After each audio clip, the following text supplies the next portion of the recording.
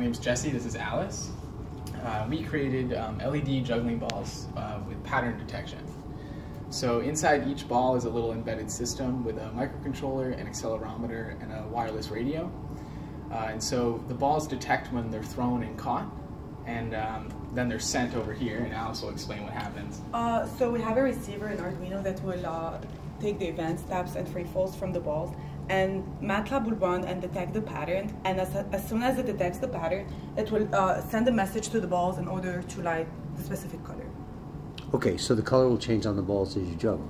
As I change patterns. As you change patterns. Colors. Okay. So I'll start with one pattern. It's just called Cascade or 3, and the balls will turn red, and I'll switch to a second pattern. They'll turn green, and I'll go back to the first one, and hopefully they'll go red again. So, ready?